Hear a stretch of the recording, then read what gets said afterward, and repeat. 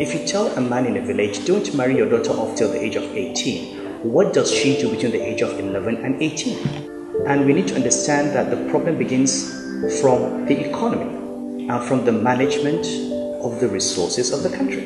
You've got millions of children out of school.